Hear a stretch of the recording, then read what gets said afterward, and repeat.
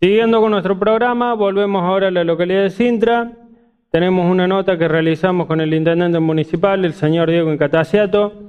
En este caso nos comenta sobre la instalación de luces LED en el Boulevar Ceballos y también sobre la construcción de badenes en diferentes sectores de la localidad. Y estamos con el intendente Diego Incataciato aquí en la municipalidad de Cintra, lo venimos a consultar. Hemos visto que en el Boulevar Ceballos han puesto luminaria LED, realmente queda muy lindo, muy bien iluminada las palmeras, Dieguito, ¿no? Hola Mario, buenos días, gracias por visitarnos una vez más al TCR y bueno, a toda la audiencia. Sí, hemos hecho una inversión muy importante para el municipio, una nueva inversión, siguiendo con este plan de reemplazo de luminarias tradicionales por luminarias LED. En este caso fueron 30 luminarias que fueron colocadas en el Boulevard Ceballos, que realmente dan otro aspecto y brindan, por supuesto, lo primero que pensamos en cambiar luminarias y en colocar luminarias es en la seguridad. Bueno, por supuesto genera un ahorro muy importante para el municipio en cuanto al consumo de alumbrado y a un ahorro energético me refiero.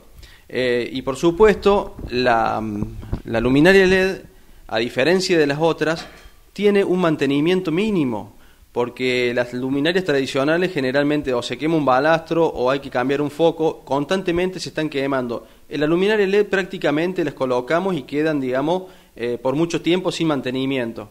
Entonces esto nos genera también un ahorro por otro lado. Como les dije, hemos invertido alrededor de 180.000 pesos y bueno, déjame contarte, Mario, que la semana próxima vamos a comenzar a hacer las bases para colocar 30 columnas de alumbrado público en diferentes sectores del pueblo. En esta ocasión vamos a intervenir en varios lugares donde notamos que obviamente está faltando alumbrado y bueno, las tareas van a ser en breve, digamos, en pocos días. Se reutilizan en un principio toda la luminaria que se sacó ahora del Boulevard Ceballos y se colocarían donde vamos a colocar las nuevas 30 columnas de alumbrado. O sea, va a haber 30 luces nuevas en el pueblo. Así que bueno, la verdad que estamos muy contentos de que todo haya salido de esta manera. Bueno, Diego, cuando vos decís vamos a cuando vos decís colocamos la luz LED y vamos a colocar 30 luminarias nuevas que sacamos del Boulevard, ¿quién lo va a colocar a eso?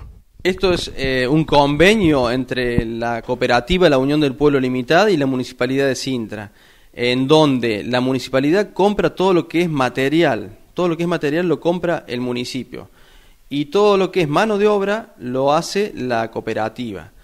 Por eso déjame agradecerle al Consejo de Administración de la Cooperativa La Unión del Pueblo Limitada y fundamentalmente a la buena predisposición de todos los empleados de la cooperativa.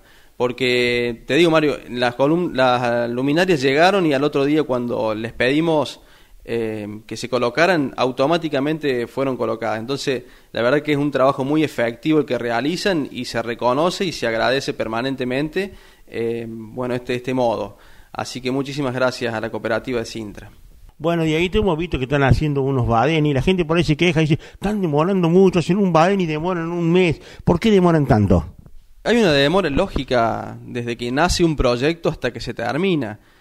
Obviamente lo más molesto es cuando tenemos que esperar esos 25 días que frague el hormigón que se coloca en esos lugares, ya sea en un badén o en un cordón cuneta. Son tiempos de acuerdo a las características técnicas del material que se coloca que no los podemos obviar. Entonces quizás, claro, nos encontramos a lo mejor en una lluvia o en otra situación con las calles cerradas, pero lamentablemente es la única manera que tenemos para hacerlo, o sea, es aquí y en cualquier lugar, ¿no es cierto? Esto no es que lo inventamos nosotros.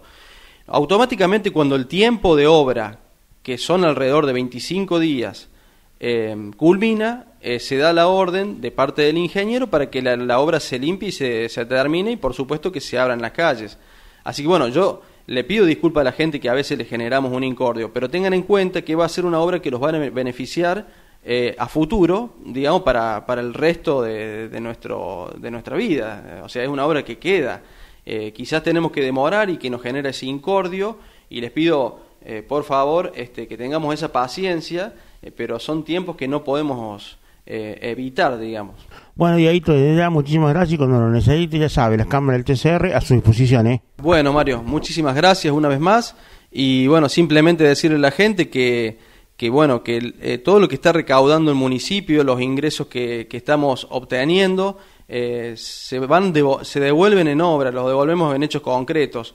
Quizás nos esté faltando en algunos sectores llegar con luminarias, llegar con alumbrado, con cordón cuneta, pero de todos modos la intención es llegar a todos los puntos del pueblo, siempre y cuando, y depende mucho de esto, de la cuestión económica, lo permita.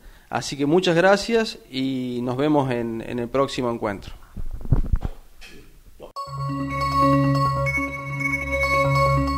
Disfrutá la televisión, disfrutá Televisora Cooperativa Regional. Nos estamos viendo.